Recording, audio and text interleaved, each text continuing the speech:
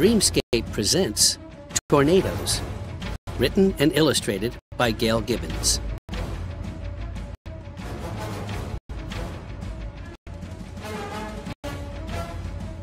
It is raining hard. The winds are strong. The sky is dark. Suddenly, a twisting column of moist air reaches down from a cloud and touches the ground. It makes a loud, roaring sound. It is a tornado. The word tornado comes from the Spanish word tronada, meaning thunderstorm.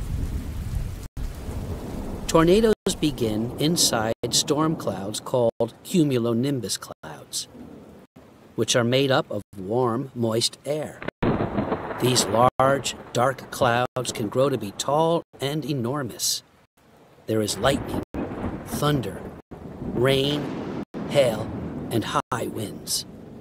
When warm, humid air rises from the ground toward a dark cumulonimbus thunderhead, it creates an updraft that pulls more warm, humid air with it. When the air rises to where the temperature is cooler, condensation occurs, creating rain or hail. The cool air falls back toward Earth, creating a downdraft. If the updraft and the downdraft come together and start to spin, a funnel-shaped cloud forms inside the thunderhead and sometimes tilts into a funnel that reaches down toward the ground. As the funnel cloud spins faster and faster, it sucks up more and more warm air and becomes bigger and louder and more powerful. If it touches the ground, a tornado is born. In 1971, T. Theodore Fujita developed the Fujita tornado scale, rating tornadoes on a scale from F0 to F5. Since then, the scale has been enhanced, setting stricter standards for measuring damage. Starting February 1st, 2007, the enhanced Fujita tornado scale has been used to classify tornadoes from EF0 to EF5. The letter F represents Fujita. The letter E represents enhanced. Classifications are mostly based on the amount and type of damage caused. There is no way yet to directly measure the winds in every tornado. Wind speeds are estimates only and are based on the severity of the damage. No matter how big or little a tornado is, or how long it lasts on the ground, it is likely to cause damage. Enhanced Fujita Tornado Scale, EF0 tornadoes. EF0 tornadoes may have wind speeds between 65 and 85 miles per hour, or 104.6 and 136.8 kilometers per hour. They can damage chimneys, break limbs off trees, and blow over shallow-rooted trees. EF1 tornadoes. EF1 tornadoes may have wind speeds between 86 and 110 miles per hour, or 138.4 and 177 kilometers per hour. They can peel the surface off roofs and overturn small trucks and mobile homes. EF2 tornadoes. EF2 tornadoes may have wind speeds between 111 and 136 miles per hour, or 178.6 and 218.9 kilometers per hour. They can tear the whole roof off a frame house, demolish mobile homes, and snap or uproot large trees. EF3 tornadoes. EF3 tornadoes may have wind speeds between 137 and 166 miles per hour, or 220.5 and 267.1 kilometers per hour. They can uproot a forest and lift heavy cars off the ground.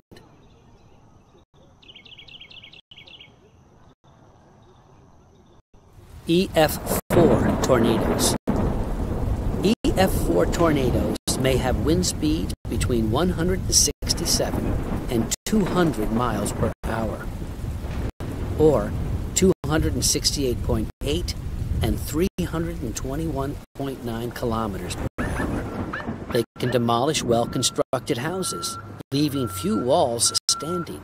Other structures may be blown off their foundations and moved some distance. EF5 tornadoes. EF5 tornadoes are the most violent tornadoes. They may have wind speeds of 201 miles per hour, or 323.5 kilometers per hour, and more. Well-constructed houses are lifted off their foundations, carried away, and totally destroyed. Trains have been lifted off their tracks. The devastation is so extreme that it is hard to believe. Tornado Alley. There are two regions in the United States that experience tornadoes frequently. One region is in the middle section of the country, where most of the violent tornadoes occur. It is often referred to as Tornado Alley. In this area, most of the tornadoes occur during April, May, and June. The other is the state of Florida, where most tornadoes occur during January, February, and March. The United States has about 1,200 tornadoes a year, more than any other country. On May 3, 1999, 96 tornadoes ravaged parts of Texas, Oklahoma, Kansas, Nebraska, and South Dakota. If the EF scale had been in effect when the tornadoes occurred, some of the most destructive ones may have been classified EF5. The damage in the Oklahoma City area alone was valued at more than $1 billion. On the afternoon of March 18, 1925, a record-breaking tornado devastated parts of Missouri, Illinois, and Indiana. It is called the Great Tri-State Tornado. An estimated 695 people died. It is believed 606 people died in Illinois alone. The tornado was on the ground for 3 hours and 29 minutes and traveled 217 miles, or 349.2 kilometers. If the EF scale had been in effect at this time, this tornado also may have been classified EF5. Meteorologists are scientists who study weather. Meteorologists are on constant watch to predict and warn people of dangerous storms that may produce tornadoes. They study computer data and radar screens. The National Weather Service reports to television and radio stations if they see the possibility of tornadoes forming. This information is broadcasted every 15 minutes to give people some time to prepare. What to do when a tornado approaches? If your house has a basement, go to it at once. If you are in a house without a basement, go to an interior closet or bathroom far from the outside walls. Crouch down low and cover your head with your hands. Stay away from windows and outside walls. Try to cover yourself with a mattress or heavy blankets for protection from falling debris. If you can, crouch under a set of stairs. If you are in a car, get out immediately. Try to find a low spot, such as a ditch, to lie in. Lie flat on your stomach and cover your head with your hands. After the tornado, be careful of fallen electrical wires, broken glass, and unsafe structures. Try to have an adult help you. Tornado happenings. Most tornadoes occur in the afternoon. Most tornadoes last less than 10 minutes. Most tornadoes rotate counterclockwise in the northern hemisphere, north of the equator, and clockwise in the southern hemisphere, south of the equator.